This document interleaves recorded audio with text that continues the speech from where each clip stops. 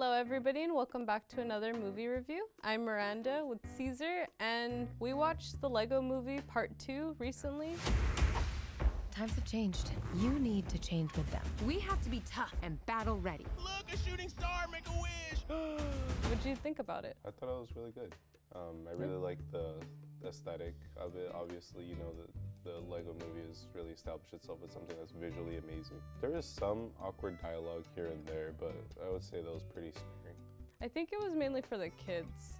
Yeah, I guess so. That's the thing that is really good about this movie is there's a lot of things that are kind of subtly in place for adults, but it's also very entertaining for children. Yeah, this is really a family movie. Kind of skipping ahead, but the Rex character, he had this really funny thing where it would be a montage of like all his different occupations and things like that. And one of them was like script doctor. But it had like an actual doctor office.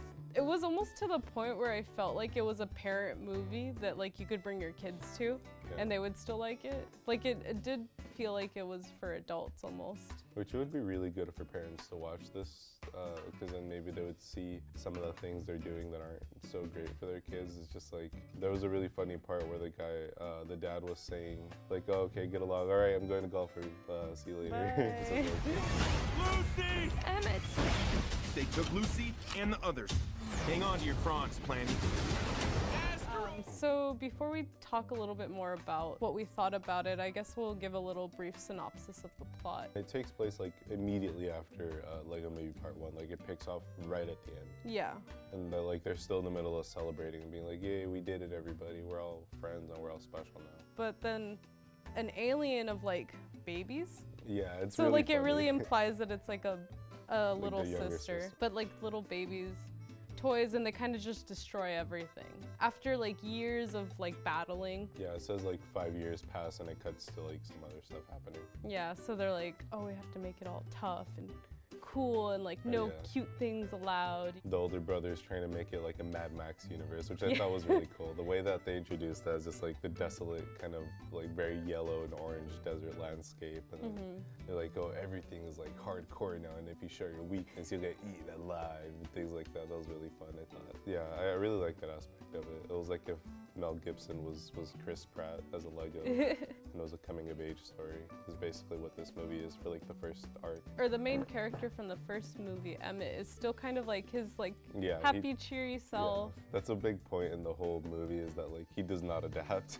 He just keeps being like really upbeat all the time, and it's almost like oblivious of everything. He like physically puts on headphones and blocks his ears so that he can't hear. Yeah. There's lots of really funny visual gags too in this movie. A lot of like little subtle like one-liners, like offhand comments that are also pretty funny. It's very self-aware too, like they make fun of a lot of tropes. When he's going to Threx and he's saying like, oh, I have a very disturbing backstory, or like it's really sad and lengthy or something, like, oh, you don't want to hear about it. It's like, oh, okay, we don't have to talk about it if you don't want it. So there I was. And he does that like twice. I know there's like so many tropes that they smash. I feel like they also, like they do that a lot with the music too.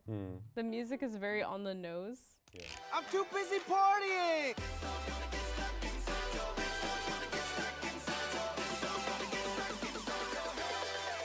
Like the whole point of the Lego Movie is just kind of like kids playing with Legos, and like this is how they're kind of solving their conflicts. It was established in the first movie that like that's kind of what's going on. Yeah, they're like externalizing their internal conflicts through the Legos. A lot of it did feel like it was just like kids playing, especially in the beginning when the baby aliens came. And then they shot lasers at it, and then one of them's like, I eat lasers. And it's like, that doesn't make any sense. That's how kids play. They're just like, no, that doesn't hurt me because I have an invisible shield, actually. They do that so much. I love that. There was a lot of that kind of thing where they're just like extremely overpowered as whenever they say so. We kind of mentioned a little bit earlier, but like the main problem is that like the older brother and the younger sister don't play well together. Yeah, like their styles of imagination really are not compatible. Because the guy is trying to be like, oh, I'm like a hardcore teenager now. And the girl's like, oh, I want everything to be cute and like rainbows and sparkly. Which if you like have a younger, older sibling, like you could kind of pick up on that. Like when I was little, my sister was 5 years younger than me. So she was like always like really little to me. Yeah. So playing with her was a little bit difficult. That was one of the things that I liked the most about this movie, was like it was almost nostalgic in like how you play with like toys and how you kind of talk to like your older sister or like younger sister, whatever. There was parts where I wanted to cry. Like I won't spoil the ending, but like they're having like a conversation and I was just like, oh. I kind of felt the same way because I used to like play a lot more with my younger brother, but then I grew out of it really quickly because I was already 9 years old when he was born. So it's like there's a pretty substantial generation gap there, and like I grew out of like being able to genuinely go along with what he's into pretty quickly. And like with my older brother too, or just I guess and like cousins and things like that, you know, it's like, well, why don't you want to play this with me anymore? And now I get it. It's like, oh, well, it's because it's like really dumb and boring when you're at that age. I know, but it's like so hard to tell kids that. That's the thing. You could be like a mom and say like, oh, they just want to play with you. They just want to have fun. But it's like, it's really hard for kids to kind of grasp that concept that other kids aren't like at the same like level that they are. The developmental stage. Yeah.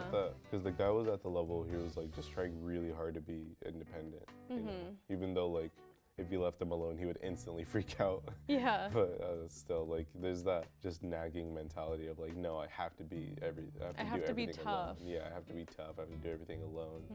And then the sister just like wants to play with them. That's like the other thing, like that I guess a lot of older kids don't realize is that they're the younger kids, the younger siblings aren't trying to like be mean or like just mess it up on purpose. Like they genuinely want to play with you, they just don't know how yet. Yeah, I think that's another part of why it's good for parents to watch this and kind of maybe understand that. Oh yeah. Instead of just saying like, why don't you guys just get along? And just like locking the door and like leaving them to their own devices. Yeah, you guys are gonna stay in there till you love each other. But I guess it like makes sense because like that's just kind of how life is. Like you're always gonna be with people that you don't like necessarily agree with or get along with. But you have to like figure out like, how can I at least tolerate this person? Yeah. Like just enough so that we get whatever we need to get done. That's a pretty major message of the movie as well. I think that's like kind of the whole point of the ending. Cooperation and like collaboration. It's really good to watch it together, I think. You'll be enjoying it, but you'll be enjoying like different parts. So like everybody kind of has like a fun thing to laugh at, basically. If you're really into like the visuals of movies, like I was a really big fan of how it looked. It was amazing. Although like the use of colors was really well done. Like all the lighting was cool. The animation itself was really good.